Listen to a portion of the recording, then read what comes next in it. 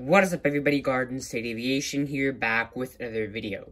In this video, I'm going to be unboxing a few NG models that I got back from their recent releases way back in early 2022. Without further ado, let's get started. So, as you guys may have saw on the shipping label, I did get this from Diecast Airplane Store. And inside the nicely packaged bubble wrap here, we have our three models. So I'll go throw the box over there. And yeah, as you guys can see, here are the three models. The three models are the Cargojet Boeing 757-200, Norse Atlantic 787-9 Dreamliner, which actually just started service to JFK a few days ago. And of course, here we have a United Star Alliance 777-200. So yeah, I think we'll start with the smallest model. We'll start with the Cargojet 757-200. So first we'll take a look at all of the boxes, and then we'll unbox the models and do the detail segment or whatever. So taking a look at the Cargojet box, it says Boeing 757-200. We have this very Canadian themed design. We have the Canadian maple leaf, a globe, which I'm guessing is supposed to represent logistics. We have the clip out of the aircraft, and as you guys can see, it is with winglets. And then here we have Cargojet registration, which is Charlie Golf Victor Alpha Juliet. And then on the side of the box, it's white compared to black, so it's obviously a gradient. NG loves doing this with their boxes, where you have this sort of gradient. And on the side, it's just the standard NG models. You have the clip out of the aircraft, the type of aircraft, NG logo. And on the side, you just have the logo. And here are the sides, and then here is the back of the box. So yeah, it's pretty much just textbook NG models, but with a different design. But I really do enjoy this gradient thing that NG does with their boxes. So put the Cargojet over to the side, and let's take a look at the Norse Atlantic. So this is, I think NG ran out of ideas for this. It is a very nicely designed box, but it's pretty much just Norse Atlantic's logo, but just like plastered all over a box. Here, it's a bit hard to see, but it spelled out the word Norse, which is supposed to be, like, obviously the name of the airline, Norse Atlantic Airways. And then, so we have 787-9 Dreamliner, the clip out of the aircraft, and then we have this Norse Atlantic logo. This is supposed to represent this sort of swirly A, and at the top you have this loop. Down here it says Norse Atlantic with the registration, Lima November Oscar. Here we have the NG Models logo, and on the side it's standard textbook NG Models on all of these sides. And then on the back, we just have the clip out of the aircraft, as well as the same design on the front, except it's carried on to the back. And now, let's get on to the biggest model, and pretty much the best one of this unboxing. We have, this is my first NG Models 777-200, or 777 mold, should I say. This is the NG Models United 777-200 in their Star Alliance livery. It's a very Star Alliance United themed model, obviously, as well as a box, because here we have the words Boeing 777-200, the clip out of the aircraft, and then centered behind the aircraft, we have the Star Alliance logo, as well as this United logo, which normally, if this was a normal livery model, it would be in just United's Continental Globe colors, or Blue Evolution, but in this case, it's gray because of Star Alliance. And here below, it says Star Alliance. We have the United logo, the registration, which is number 77022, NG Models logo, and on the side it's textbook NG Models, as you guys know. And of course, on the back of the model, this design gets carried on to the back of, on the back of the box, this design gets carried on back here. So, there isn't really anything special about the Norse Atlantic and United boxes, but the Cargojet is pretty cool with the gradient. But, yeah. So now, let's get the models out of their boxes, and then we'll move on to the detail segments for each one according to size.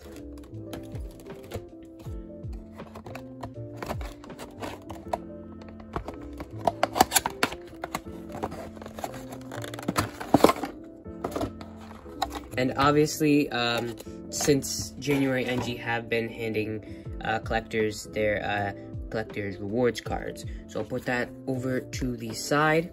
And here, let's take it carefully out of the foam. Whoa. Oh no, that's not good. either that's a part of the model. Okay, no, okay. Yeah, this is a part of the model. It might look like a paint chip. But that's actually just the windows because it is a converted freighter. So this is a good model. We'll put it over there. Let's throw this wherever. Now let's head on to the Norse.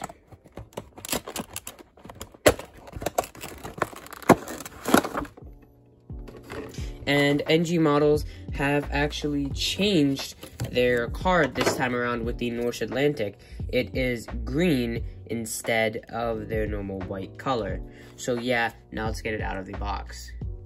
Taking the Norse out of the foam plate or cardboard, it looks good. There's no paint chips or anything like that. So let's put it over to the side. And now let's get out the last model out of its box, which is the United 777-200. Now, for some reason, these boxes always are really tightly packed. I know that NG wants to ensure that these models don't get broken during shipping, but I kind of do feel like that is a bit overkill. But, yep, taking the United 222 out of the molds, or out of the foam. And everything is looking good on it. But yeah, definitely one of the first differences that I can notice between NG and Gemini's 222 is that this is a lot heavier than Gemini's. Maybe this is 10 or 20 ounces heavier. So that's something to notice. But let's put it off to the side, and now let's get on with the detail segment, starting with our little cargo jet. Starting off with the detail segment, on this cargo jet 757, we have the cockpit windows. We have some little yellow circular design. I'm gonna have to look online and see the actual aircraft in real life because I have no clue what that is. We have the L1 door, forward landing gear, the words www.cargojet.com, which is the website of the airline. We have this big cargo door. We have an antenna, and towards the middle of the fuselage, we have the livery of the aircraft, the big titles, which obviously read cargo jet with a little Canadian maple leaf, and this little aircraft flying around the letters. Now, obviously, there's no emergency exits because this is a cargo aircraft. And moving towards the back of the aircraft, we actually have an antenna on the bottom of the aircraft. That is a little red antenna, as well as the Canadian flag and the registration of the aircraft, which is Charlie Golf Victor Alpha Juliet, which obviously there is no L4 door or L3 door or L2 door or L1 door on the right side of the aircraft because this is a cargo configuration aircraft, like I said before. And running across the entire fuselage of this aircraft, we have this little black, white, and red streak going all the way back up towards the tail. And on the tail, it's the same design as on the box with the Canadian maple leaf, these little white lines, which obviously probably most likely mean speed, as well as a globe, which is supposed to represent distribution. And taking a look at the wings of the aircraft, this is a really well done model. You can obviously see the fan blades on the inside of the model, and on the inside of the engines of the model, and obviously the wings are level, as you guys can see here. And taking a look at the bottom of the aircraft, something that I actually did manage to miss was the fact that there's a second red antenna here. And moving on to the right side of the aircraft, it's the same as the left side, besides the fact that there's actually cargo hold doors. There's one on the front of the aircraft and one on the back of the aircraft, as well as the other little intricate details. Now, overall, this is a very good pickup. Commencing this detail segment for this model, we have the cockpit windows, Star Alliance logo, L1 door, forward landing gear. In between the L1 and L2 doors, you have the United logo in gray, as well as a Wi-Fi hub/HUD and an antenna. And going 3/4 of the way down the fuselage, we have the words Star Alliance written on the aircraft. Now, on par with its real-life counterpart, there is no emergency exits on the wings. And towards the back of the aircraft, we have the L3 door. I believe this is a Navi, but comment down below if you know what it is.